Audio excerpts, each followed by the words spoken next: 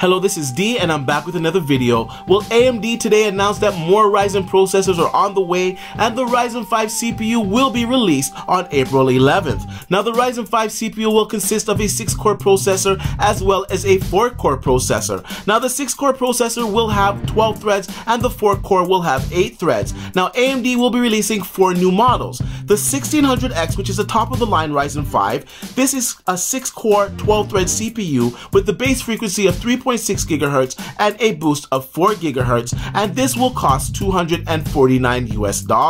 Then you have the 1600. This is as well a 6-core 12-thread CPU with the base clock of 3.2 GHz and a boost clock of 3.6 GHz, and this processor will cost just $219 US. As well, you have the 1500X. Now, this is a 4-core 8-thread CPU with the base clock of 3.5 GHz and a boost of 3.7 GHz, and this processor will cost just $189 US.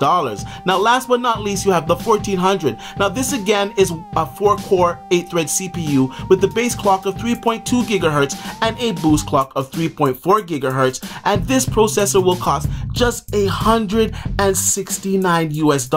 That's right, just $169. Now, AMD is coming in really competitively priced against the competition here. Now, this has to be throwing Intel and the board partners in a loop, because these Ryzen chips are going to be selling motherboards and components like crazy. Now, the 1500 CPU, it is just 65 watt power consumption. Now, that is unheard of. A 4-core 8-thread CPU just consuming 65 watts of power. And if you thought that was good, these CPUs also come with a Wraith cooler. Now, I gotta say, AMD has really hit it out the park here. Now, according to their numbers, it's 69% better than the i5-79K.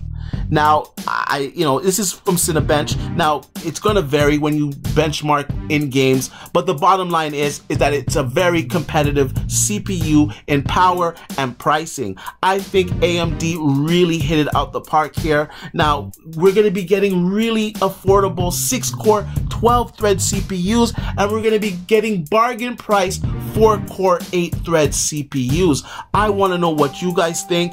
I'm probably going to get a Ryzen 5 build because it's just so affordable. I don't see why I shouldn't. Anyways, I want to know what you guys think, so please leave your comments down below. I want to know if you guys think this is great for competition. Do you think that this is fantastic that Intel has finally got some real competition so that we can start to see some competitive prices, and even if you're an Intel fan, see their CPUs come down in price?